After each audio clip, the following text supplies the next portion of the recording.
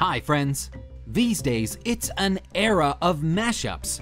From food to music, everything that we see and enjoy gets mashed up and presented differently. Probably just to add some flavor and spice to our otherwise monotonous and stressful life. Although it's a matter of individual preferences, some of them get lapped up, while others just bite the dust.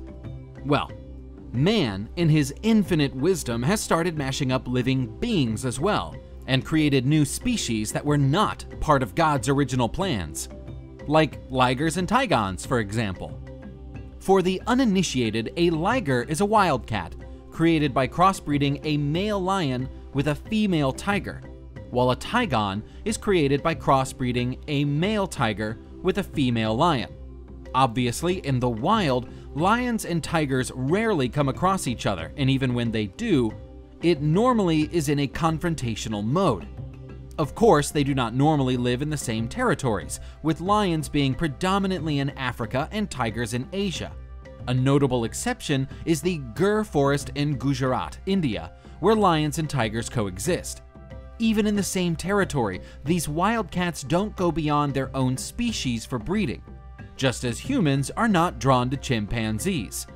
So these hybrids being naturally born in the wild is out of the question.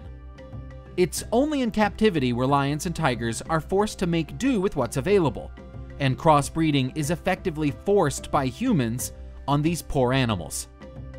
Ligers are much larger than both tigers and lions, while tigons are smaller than their original parents. Obviously, because of their novelty and rarity, they are attractions in several zoos and wildlife parks.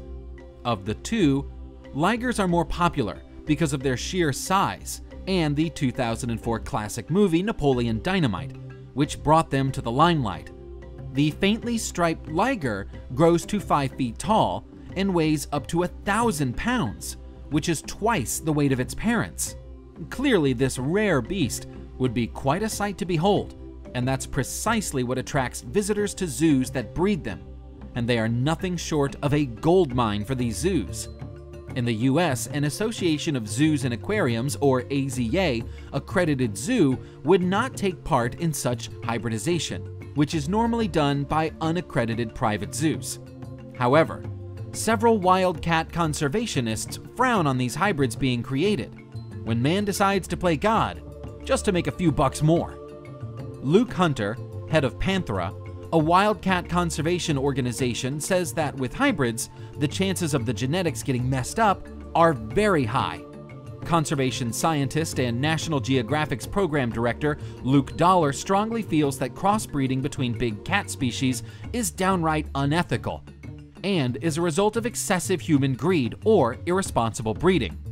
He adds that there is no legitimate reason for ligers or tigons to exist, and wonders that, if we wish to really honor these majestic big cats, why should we be indulging in these unnatural and not biologically founded practices? The ligers are normally associated with several health problems. 1. Most often, the mother tigress requires a C-section to deliver these large cubs that are much larger than tiger cubs. The tigress often dies during childbirth. 2. Ligers are prone to gigantism as they keep growing throughout their lives.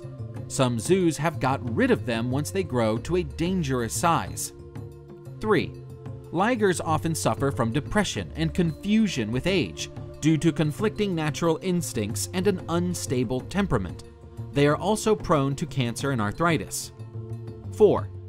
They have genetic abnormalities associated with hybridization. They are not strong genetically and tend to die young. Obviously, there are the odd exceptions, but their average lifespan is much lower than that of lions and tigers. 5. They have unique and complicated nutritional needs, which are rarely met. 6. Male ligers are known to be sterile and cannot reproduce. Therefore, female ligers require tigers or lions to produce tiligers and liligers. Tigons, on the other hand, receive growth inhibitor genes from both parents and hence are smaller than either of them. But they too have health issues, and the males are known to be sterile as well.